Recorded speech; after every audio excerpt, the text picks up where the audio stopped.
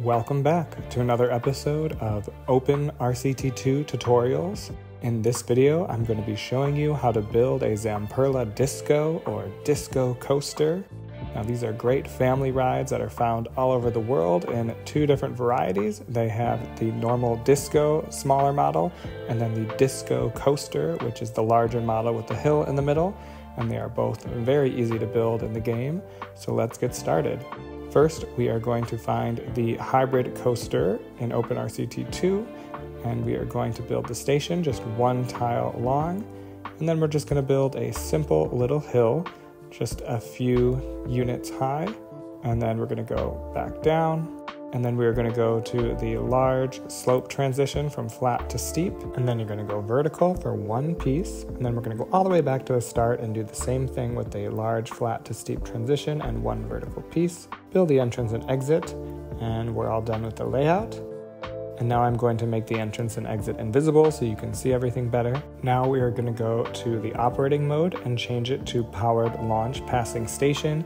And I'm going to put it at 4 circuits, but you can do whatever you'd like. Oh, it's not going to let me change the launch speed because I forgot to turn on some cheats. Make sure you have on show all operating modes, unlock operating limits, allow arbitrary ride type changes, and show vehicles from other track types. Now I can move the launch speed up to about 27 miles per hour. And then with the trains, we want to change this to the roto drop train. So with the roto drop car, we are all set. Give it a better color scheme. And then now we can test the ride. Next, I am going to open the tile inspector and I'm going to make this piece of track with the vertical section invisible by clicking here. And then I'm going to do the same thing on the other end. Just select that track and make it invisible. So now that looks like it should. Oops, it looks like I need to up the number of circuits again to 4. And now we have our working disco coaster. Now you're going to notice that there is a little bit of glitching when it goes over the hill here. You're going to see just a little bit of graphical glitch. It's going to happen right here. So if you see that, this is what I like to do. You don't have to do this step, but I like to change it to the mini suspended coaster. And then I open a plugin called the Ride Editor plugin. If you don't have this, the link is in the video description. But I need to select the ride, and it's called the Mini Suspended Coaster 1. So we're going to find that in the drop down here, Mini Suspended Coaster 1. And then I'm going to select Ride Type, and then select Hybrid Coaster. And that's going to change the visuals back to the hybrid coaster. But now the ride vehicle is a little bit higher, so it doesn't glitch in that same way. So I think this makes it look a little bit better. You don't have to do this step, but I like it.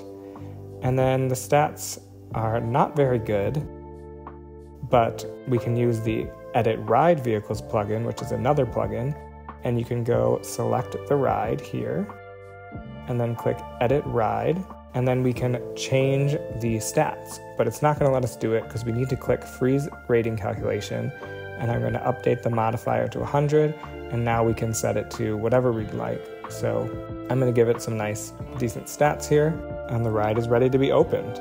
And you can even save the track design and build it in any of your parks. Now let's say you want to build a smaller version of the disco. You're going to do everything the same, except there's no hill in the middle. And then you're going to give it an entrance and exit, change it to roto drop trains, and then we are going to update the operating modes, make sure it's set to 27 miles per hour, and give it, 5 circuits. We can test it. Tile inspector, we're going to make the spikes invisible, and there you go. And then if you want, you can change it to the mini suspended coaster, and then change it back to hybrid in the Ride Editor plugin, and then you can go and update the stats with the Edit Ride Vehicles plugin if you like, because the stats are not very good as a mini suspended coaster. And that is all there is to it to build the Zamperla Disco and Disco Coaster. And if you'd like to download the tracks, the link is in the video description below. You just have to make sure the cheats are turned on, and you will have to update the launch speed and use the tile inspector to make the vertical pieces invisible. But as you can see, it is very easy to build yourself, and either version of this ride will look great in your park.